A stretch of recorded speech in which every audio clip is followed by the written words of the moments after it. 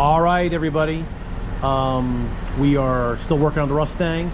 So actually, since we're going to be replacing the whole front end, we really don't need to take the springs out, but I want to get the shims that are in this upper control arm out so I can put them in the new one. See, there's a stack of shims right there, and there's a stack of shims there.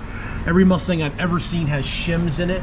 So I'm going to start it off with a set of shims so I don't have to worry about it. So, springs. Springs are very dangerous. All right, they have a lot of built up energy in them. If they get away from you and they hit you, they could kill you. So, do not do what I do. And please, if you don't know what you're doing, get somebody to help you. So, with that said, this is a spring compressor.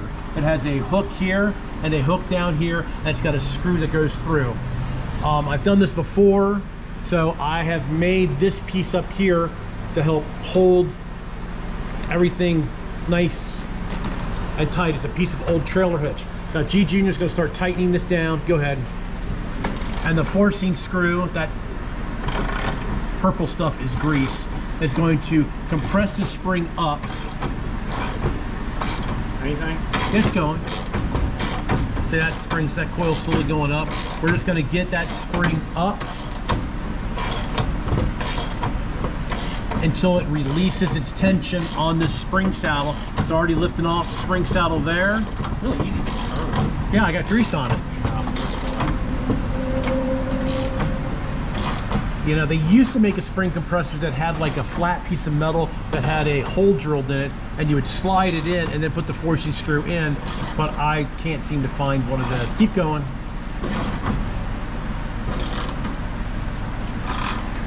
All right, a little bit more.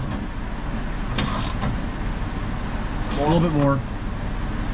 Keep going. Just keep going. Go faster. Come on, faster. I don't like using impact on these because the impact tears up your threads.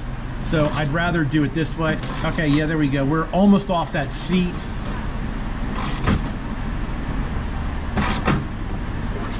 You all right? Okay. So, he's got to go talk to a customer. So, go on. All right, that's good. All right, see, the spring is off the seat, off the control arm. So now what we're gonna do, we're gonna come in here, and now we need to get these two bolts out. I mean, two nuts out. As you can see with this nut here, see how there's only like 2 threads showing, and on this one here, there's like 10 threads showing. So the control arm is actually sitting in the car, cocked like this to give it some caster or camber, one or the other. All right, go get a socket that fits this and the electric impact gun. While G Junior goes get that, let me show you again. This is just a piece of a trailer hitch that I cut to give me that extra space I needed to compress the spring. All this junk we're not using. Well, actually, we might use the hubs because the new hubs over here that we've painted up don't have any studs.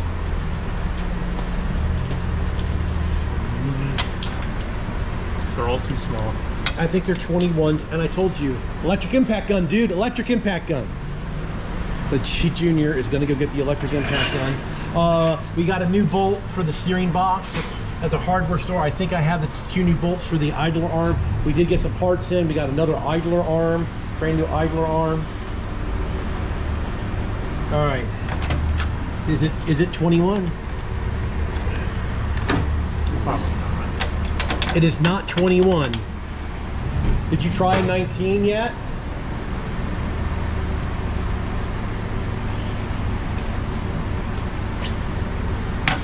It is 19. Okay. Get on there and just loosen that one a little bit. Okay, whoa, whoa, whoa. All right. Let me come in here and see. All right, now loosen the back one a little bit. A little bit more. A little bit more. Okay, stop right there. All right, I'm gonna need 2 hand screws. I'm gonna take and reach in there, probably get a screwdriver so I can get my shims out.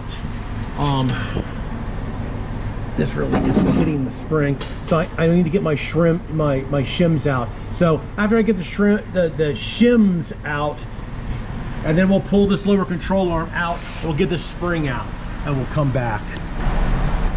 So we took the nuts off of the other side of the spring tower, and the front had 1, 2, 3, 4, 5, 6 shims. There's the nut, there's another nut, and the back only had 3 shims. And what that does is it puts your control arm like this to give you caster.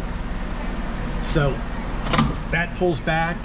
You know, all these parts we're not going to be reusing, but you can see right in here that the frame, look at that, it's just gone.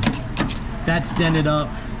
This is all gone. Look at it. Look at the rust just falling in there. One of the problems is there's no drain holes, and then this fills up with road grime, and then it holds moisture and just rots out. Sometimes they put undercoating in. I don't know if that's undercoating or that's road grime. I think it's road grime. So we got this off now. We're gonna go ahead and bust the bolt loose here. We're probably just gonna end up cutting the sway bar link pin to get this stuff out of here. We're gonna lower this spring to get this spring out. They said be very, very careful with these springs. So what I'm gonna do on this one, I'm probably gonna put a jack handle up in it. So when it comes, if there still has any energy, it'll just come down into the jack handle. All right, well, we're still trying to get the front end apart. We took the 2 nuts off the strut rod. We cut the sway bar link pin. We've taken the control arm out, bolt, the lower control arm bolt out here. And now we're just trying to get freed from there.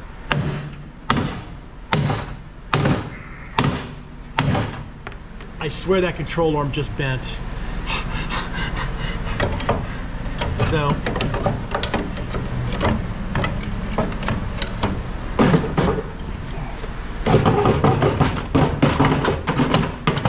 there we go.